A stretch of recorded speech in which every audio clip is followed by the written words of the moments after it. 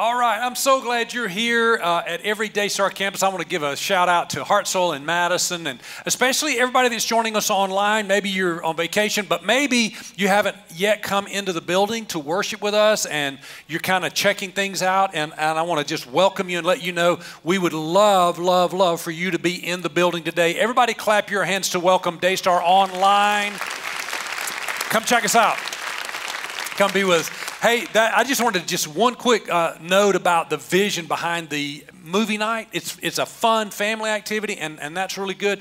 But really, the main focus is that you bring someone, okay? Because there are a lot of people, maybe that you know, that are not ready to go to church. They don't feel like they're church folks. Maybe they have some questions about us. They're not sure about us. And this is a great way to introduce them to your church, your faith family. They will love it, and they'll have a good time. So put that on your radar. Who am I going to invite? If you go to school, invite your school friends, invite your neighbors, all that kind of stuff.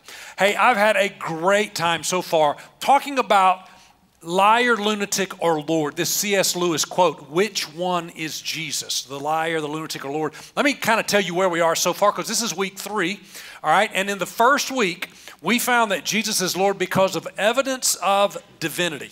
Like we saw that, and I won't go back into that, but if you missed that, it's on YouTube. You should go back and watch it, share it online. Second, this was last week, we talked about miracles, and that Jesus did all these amazing miracles, and he's still doing miracles. Hey, let me tell you something that's really cool. There was actually a miracle that took place while I was preaching about miracles last week at Daystar. Can I tell you about that miracle? Y'all ready? This is so cool. All right, so this is from Chad Barker. Chad goes to the Hartselle campus, and he sent this to Pastor Andrew, and so I just want to read it to you. He says, it was Sunday, the 15th of September, that's last Sunday. Pastor Jerry was giving the sermon, liar, lunatic, or Lord, and he said, I was in a jet ski accident back on Labor Day on the Tennessee River. I had severe chest pain, back pain from the accident. In fact, it was bad enough that Sunday that I was planning on going back to the ER to be checked again after church. While Pastor was talking about healing, I just had a very strange feeling come over me. I honestly didn't know what it was. It took a moment for me to realize what had happened. I sat there and noticed that I could breathe without pain. I even noticed that my ribs were not in pain. I started to move around in my chair, and there was no pain in my back or in my hip. My wife looked at me like, why are you wiggling all over this place? I was in complete shock. The funny thing is, I didn't even realize that what had happened. I'm embarrassed to say that I didn't even know that God had just healed me. My wife and I went forward for prayer at the end of service, and we were prayed for by Jason Knighton, whose prayer drove it home that I had just been healed. My family and I went to lunch afterwards. We went shopping, and this is something I couldn't do without severe pain before this. I can say that I was able to do this now with no pain, and I want to give all the glory to God and state that His hand touched me. I know I've been healed. Thank you, Jesus. How about that? Man, we celebrate that. And right after the early service, I'm in the lobby, and I meet a lady who says, she is smiling. Her whole face is smiling. She said, I can't wait to, I've been giddy all week long to tell you that my husband came up for prayer last Sunday. He had stage 4 cancer. She told the name of the cancer. I'd never heard of it. She said it's one of the most aggressive kinds of cancer. He has not had any treatments yet. They were trying to line him up for all kind of treatments, but they've been delay after delay. The doctor wanted to do another PET scan to see just how fast that this cancer had been growing without any treatment. And he called them back and said, I can't believe this. It's not been going forward. It's been shrinking. She said several places are gone and other places are already beginning to shrink. I think we ought to give God praise for that. That's awesome. She actually recorded the doctor's voice because he was so shocked at what was going on. And I just want to tell you, we believe Jesus still does miracles. That Jesus could do a miracle in your life today. Somebody say amen. Amen. At the end of service, we'll have prayer. Would love to come and pray with you. Okay, all right, so these are the first 2 weeks. Today, we're going to talk about how that Jesus is Lord because he taught what no one else taught. His teachings were absolutely amazing. Now listen, we're going to cover a lot of Bible today. I'm going to start with the greatest sermon that's ever been preached, okay? And that's not my sermon. That's Jesus' Sermon on the Mount. It's in Matthew 5, 6, and 7. I'm not going to read all that, but then we're going to go to what Jesus did right after the Sermon on the Mount, and he did a miracle of forgiveness. The most amazing. A woman was caught in the act of adultery, and he physically saved her life, and then he spiritually saved her soul. But it's all a part of the context of the narrative. Now, one of the problems with modern believers is understanding the Bible in its context. Theologians call it contextualization. It's a big word that means that when you pick up the Bible and you read it, you immediately read it in an American, English, 21st century context. And that is nothing like it was written in. Okay, it was not written in English. It was not written in America. There was no America at the time. It wasn't modern. It was, centuries ago, 2,000 years ago, and a different language. Much of that language is even dead today. So understanding the context is so important. I'm going to try to provide a little bit of that for you today. Take your Bible and open with me to Matthew chapter 5. And if you don't have a Bible, maybe you got the Bible app with you. And I'm going to start with what's called the Beatitudes, okay? And in Matthew 5, this is where the Sermon on the Mount begins, verse 3. Now, what you're going to see here is Jesus with a whole new line of teaching that no one, see, that culture in Jesus' day was all about self-promotion. It's about, it's kind of like politics today, telling you how amazing they are, how awesome they are, how they're going to fix everything, and deep in your heart, they're full of, okay. But this is the way the world was in those days. Like it was all about might makes right. It's about strength. It's about authority. Anyone that was poor, anyone that was sick, anyone that was, taken advantage of, that was proof that God was not for them, or proof that they were in sin, or proof that they deserved what they got. And that's the context Jesus says these things into. Okay, so we'll start in verse 3. He said, "Blessed are those who are poor and realize their need for him, for the kingdom of heaven is theirs." No one would ever say the poor is blessed, but Jesus did.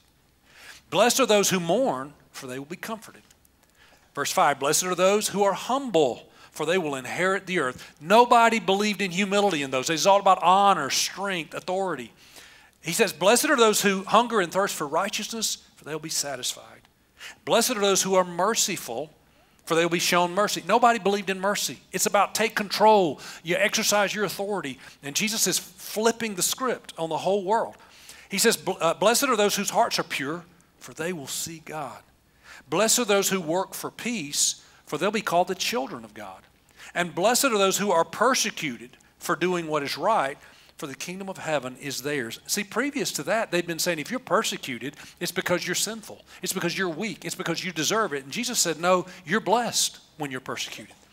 He goes on and says, "Blessed are you when people mock you and persecute you and lie about you and say all sorts of evil things against you because you are my followers." By the way, that does translate right into our world today. Have you noticed when you stand up for Jesus, people say all kind of awful things about you in our culture today?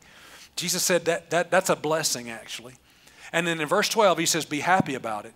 Be glad, for a great reward awaits you in heaven." Now, he goes on, and in verse 14, this is where I want to lean in today. He says, "You are the light of the world. You are a city on a hill that cannot be hidden. No one lights a lamp and puts it under a basket. Instead, a lamp is placed on a stand where it gives light to everyone in the house. And in the same way, let your light shine for all men to see, so that everyone will praise your heavenly Father." How many of you have ever heard that verse, let your light shine, right? You know about that. Let your light shine. A little funny fact about this verse, when our church had just really started taking off, we started with less than 100 people, and we were in a converted Piggly Wiggly store down in Dodge City, and there was like 600, it had grown to like 600, 700 people.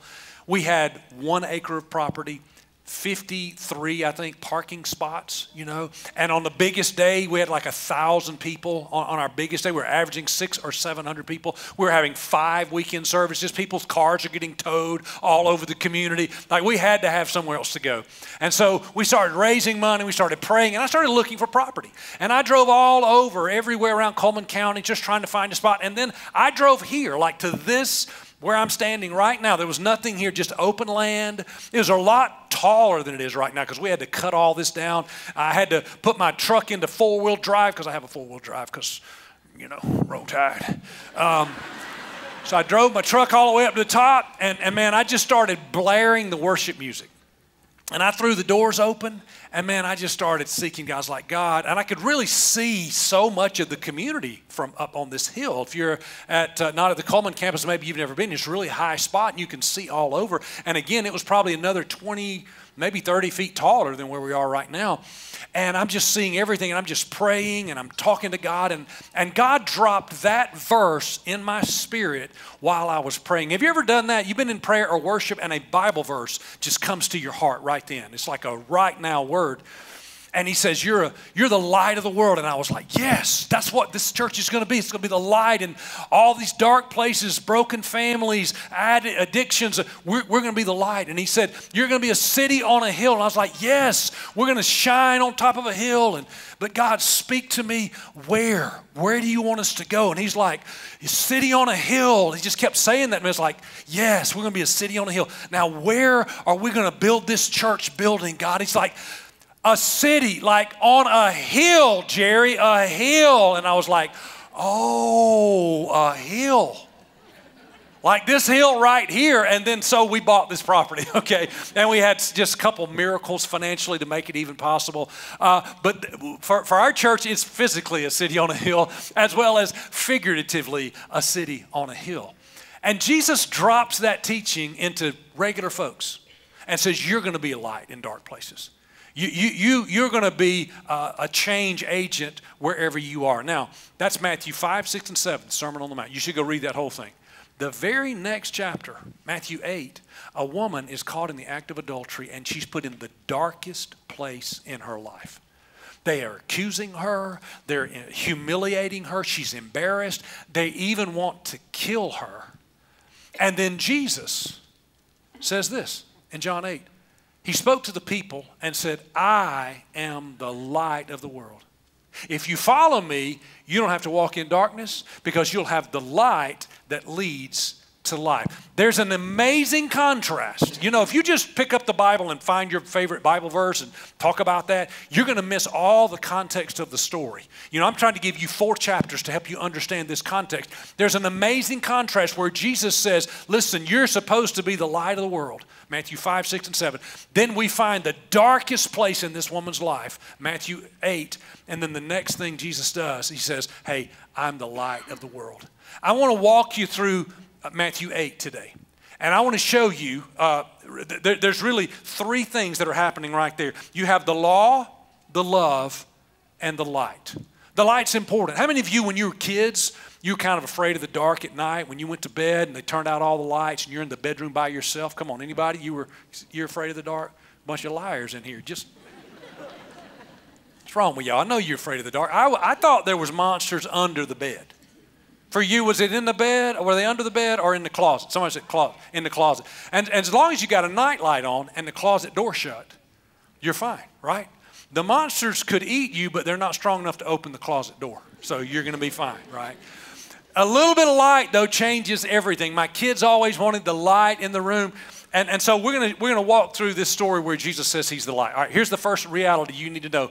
That the law, the Old Testament law, the right and wrong part of the Bible, reveals our what? Guilt. That we are all guilty. Now, here's the woman, and here's her story. In John 8 and 2, early the next morning, Jesus was back at the temple. A crowd soon gathered. He sat down and he taught them. And as he was speaking, the teachers of religious law and the Pharisees brought a woman who had been caught in the act of adultery. They put her in front of the crowd, right in the middle of the temple. Teacher, they said to Jesus, this woman was caught in the act of adultery. This has to be the darkest moment of her life, okay? It's got to be the most devastating moment. She's embarrassed. Somehow she's been caught. I don't know what these guys are doing. I don't know how they caught her. Were they peeking? I don't know what's going on. It's pretty creepy. But first thing we notice is, where's the guy? What about that guy? How come we're not dragging him out there? How come we're not going to stone him? He gets off somehow, and they're going to drag this woman in here. Now, if they caught her in the act and they drug her in there, we don't know what she's wearing, if she's wearing anything or if she's trying to cover up. She's been brought in the temple. You can't imagine a more humiliating, shame-filled, embarrassing, dark moment. She's facing death because verse 5, they say this woman should be stoned. Verse 6 says they test Jesus and say, what do you say? The law of Moses says she should be stoned. What do you say? See, they're trying to get Jesus stuck here. They're trying to catch him in some kind of, religious mistake. Because if he says, yes, the law of Moses says stone her, we should stone her, then they're going to say, see, you never were about love and acceptance like all that teaching. But if on the other hand he says, no, we're going to love and accept her, then they're going to say, well, you don't believe in the law of Moses. And so they're trying to catch Jesus. Now let me drive home this point. The law reveals our guilt. Let me make sure we understand. We are guilty people by our own sin. You're guilty. Let me just tell you, you're guilty. I'm guilty. And we don't like that. People do not like to hear that today. I just made some choices and, I had the right intentions and, I've really got a good heart. You know what the Bible says about your heart? It says the heart is the most deceptive thing and can't be trusted. That's what the Bible says about my heart and your heart. Well, I got a good heart. No, you don't. You really don't. The Bible says we don't have a good heart. Let me just do a little quick test, a little 3-question test. You got to be honest right here. Everyone here who has ever told a lie, I need you to raise your hand. You ever told a lie? Okay. So if your hand's not in the air, you're currently lying. That's fine. It's all of us. We've all lied, some more than others. Okay. How many of you have ever stolen anything? You ever stolen anything? I remember stealing stuff when I was a little kid. You got a little Matchbox car. I want it. Now I've got one. Okay. So we've stolen. We've lied. Here's a tougher one. And you don't have to, like this one, you don't have to do like this. Like early service, I got some little. You ever had an impure thought and you thought impure thoughts? You just saw some men was like, I'll make it easy on you. We all have, okay? We all have, okay? So if you lie, that means you're a liar. There you go. If you steal, that makes you a thief. And Jesus said, if you think lustful thoughts, he says you've already committed adultery in your heart. So what we all just realized is you're a bunch of lying, thieving adulterers. Welcome to Daystar, the feel-good church. That's all we do. We make everybody feel good. No, that drives home the point that without Jesus, we are hopelessly living in darkness.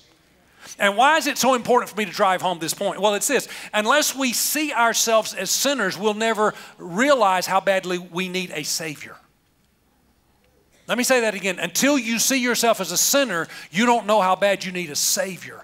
And that's the problem with the modern world today. We feel like we come to church because we prove how righteous we are. We come to church to get a little bit better. We're already really good. Or we come to church to knock off the rough edges. No, I am here today because the Apostle Paul said it best. He said, I preach this gospel so that, and I keep humbling myself before God because I may, while I'm preaching this, be disqualified from heaven myself. That's what the Apostle Paul wrote, who wrote 13 books of the New Testament. Let me tell you something. If I stand on my own righteousness, I fall desperately short, and I have no way into the kingdom of God. And we have to start right there. The law reveals our guilt. But the good news is the love reveals God's grace. Somebody say, thank you, Jesus. And you can start seeing that here. They said, this woman should be stoned to death. Jesus, what do you say? And in verse 6, Jesus stooped down and he wrote in the dust with his finger. That's a famous moment. And people always want to know, what did he write? Have you ever wondered that? What did he write? They ask him a question. He stoops down and the Bible never tells us what he wrote. Now, the very first time I read that, years ago, I thought, he's writing down their sins. I think he's writing down what those suckers did because they're just as miserable sinners as she was.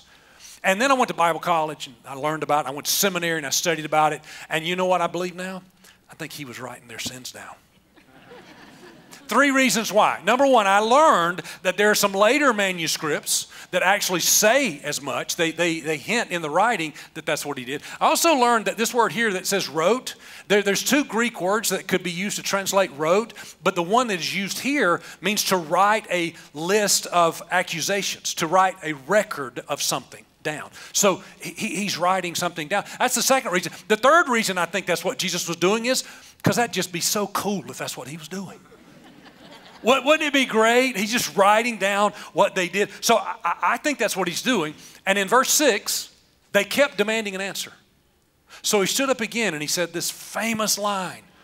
This is why he's the Lord. He says what no one else has ever said. He says, okay, let him who has never sinned throw the first stone. That's a pretty inclusive statement right there. Everybody who has never sinned is allowed to judge someone else. That pretty much excludes us all. Can I get an amen to that? Amen. Nobody here is in a position to judge someone else's sin. How do I know that? Well, you're just preaching easy salvation. You're trying to get a big crowd of people in your church. You're just trying to make it easy on the sinners. No, I'm just reading what Jesus Christ himself said. Whoever is without sin is worthy of casting judgment over someone else. So guess who that is? That's the one and only Jesus. He's the only righteous judge. And if I could teach anything to the entire body of Christ, it would be this. You are not here to judge somebody. You're not here to judge how they live. You're not here to judge how they dress. You're not here to judge how they vote. You're not here to judge what they think is right and wrong. We are meant to be representatives of the love and compassion of Jesus Christ. He's the only one righteous to judge, and you can trust him. Why you got to judge? Don't you trust that God is able to judge and to separate the sheep from the goats? I'm going to do my job, which is to love people. The Bible says it is through kindness that people are drawn to repentance. Come on, give God praise for being the only righteous judge. Amen and amen. So they keep on and on and on. They want to find something wrong with her. And here's the reality of human condition. Here's what we like to do. We like to judge others by their actions, but we judge ourselves by our intentions. You did it. You said it. I saw it. I know what you said. Don't try to change it back. I know what you said. You're a sinner. You're terrible. You're mean. You're awful. Well, what about what you did? Well, what I meant to do was. What I actually thought was. What my heart said, you see. And that's why you're not qualified to be anybody's judge, because you can't read their heart. I can't read your heart. I couldn't judge you. I'd never judge you. I can't understand the intentions of your heart. And so Jesus stoops down, he writes on the ground, he stands up, he says, let him who is without sin cast the first stone. And then he does this, which is pretty cool. He stoops down again and he wrote in the dust. Now, here's what I think went down, okay? This is just my opinion, okay? The Bible doesn't say it happened this way, it doesn't say it didn't. Scholars have wondered and debated. I think the first time he squatted down, he started writing the name of the women these suckers had been, messing with. So he writes like Mary, he writes like Laura, because, Stephen over here had been shimmy-sham with Laura, and then he writes Lucy over here because old Bob and Lucy been, getting around. And so he writes all this down, and they're all like, whatever, no big deal. But he goes and does it again. So this time, again, doesn't say it in the Bible. This is what I think happened. I think he takes like Mary's name and he circles it and he draws a line over here to John with an arrow. And John's like, and he circles Lucy over here and draws a line over here to Stephen. And y'all know that Homer Simpson meme where he just slides back into the hedges? They're like, it says, when they heard this, they slipped away one by one, beginning when that oldest guy's like, hey, Bob, you get this, and I'm going to stone the next one. You go ahead. I'm going to get out of here. He's smart, right? Until only Jesus was left in the middle of the crowd with the woman. You have the most broken moment of her life. And who's with her? The Savior of the world. What an image. Religion has got it so wrong, y'all. Religion is like big, beautiful buildings and stained glass. And there's nothing wrong with that, okay? I'm not against those things. Stained glass windows and a big cross over the door and like clean it up, get your Sunday best on, look your best, smile, square your shoulders, sing the hymns and all. But the true Jesus is down here in the dirt with this woman in her darkest moment, and he's running off all the religious people to get right in her face and say, you matter. You're bigger than this. You're better than this moment. And that's who we've got to be. He says, I'm the light of the world, right? You understand that? He says, I'm the light. But he's already said, you all are the light of the world. And so after they walked away, he stood up and he said, where are your accusers? Does not anyone condemn you? And she said, no, Lord. And he said, neither do I. Go and sin no more. 1 minute, put yourself in her shoes. 1 minute, she's dragged out half naked, embarrassed, about to be murdered by these religious, angry zealots. And the next minute, Jesus, just with a few words, has run them off. And the only person righteous enough to judge you says, you are not judged. You are forgiven. I don't know about you, but when I know Jesus has accepted me, I don't care what anybody else thinks about me. When I know I've got my place in heaven because of his blood and because I've received it, it really doesn't matter what my approval rating is in this world. Can I hear an amen to that? This is where this woman is. He said, there's no one left to condemn you. And what Jesus said to her that day is what he's saying to you this day. You are not defined by your worst moment. The darkness you're walking in right now does not have to be your forever assignment. You're bigger than that. That mistake is not the end of your story. It's just a chapter. It's just one part of it. And you won't be defined by it. Those religious people claim to be the descendants of David and Old Testament scholars. But somehow they missed when David in the Old Testament said this about Jesus. He's prophesying about the future. He says, Jesus has removed our sins as far as the east is from the west. That's beyond comprehension. That's where your sin is. When you come to Jesus, your sin is as far away from you as you could possibly comprehend. And see, that's the part these men could never understand.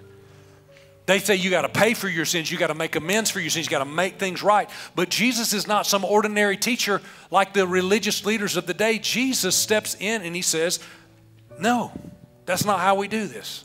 That's not how I'm going to treat you. And that's when he said, I'm the light of the world. If you follow me, you don't have to walk in darkness.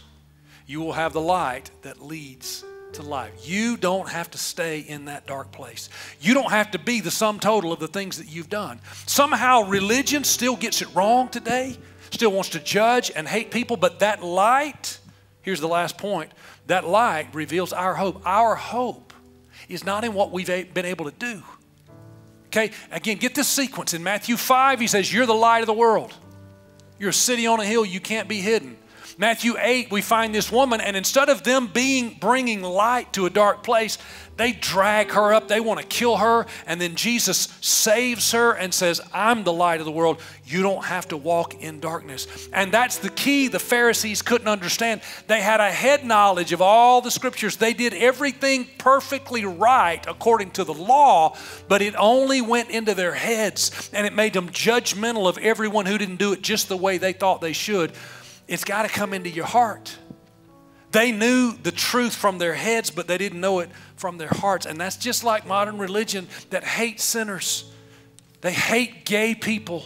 They hate transgender people. We get all upset about that, like there's some attack on us and it's going to somehow take away your salvation or something. We hate people that don't vote like us. We get so angry about how people are going to vote, and we forget that God's assignment is to be the hope of the world. God's assignment is to be the omnipotent, omnipresent, all-powerful, all-capable God. This whole world could be thrown to hell in a handbasket. The whole world could be turned upside down. God's still going to be on the throne. Jesus is still going to be Jesus.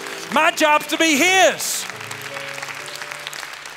Listen, I'm going to go up in that voting booth and I'm going to be like, I'm going to take that. But I get one vote. And some knucklehead's going to cancel out my vote somewhere else. Just deal with it. But man, I've got a Savior who transcends politics and time and race and religion and everything man has made to control people and to do things his own way. He's the light of the world, and in every dark place you can trust him. So what's that mean for you? Like literally in my notes right here it says, so what? So what? So what? So what now? What does that mean for my own life? What that means is that Jesus sees you today through the eyes of a Savior and not a judge. Religious people are so judgmental. And they're the ones that are not worthy to judge anybody, according to the words of Jesus. The only one who is worthy is Jesus. And today, he has chosen not to judge you. He's chosen to save you. Now, the Bible's very clear. There is coming a day of judgment. For sure. But the Bible says today is the day of salvation. Right now, you may be surrounded by darkness, like anxiety and fear and depression, or you could be surrounded by a darkness that you've sought out by sin and addiction and bad mistakes. But the light of Jesus drives all that out. There's nowhere in the world where darkness can overcome light. Do you know that? You can be completely dark and all you have is one match and you light it, the darkness starts to go away. That's why Jesus said, I'm the light of the world. He wants you to know that he is what you need.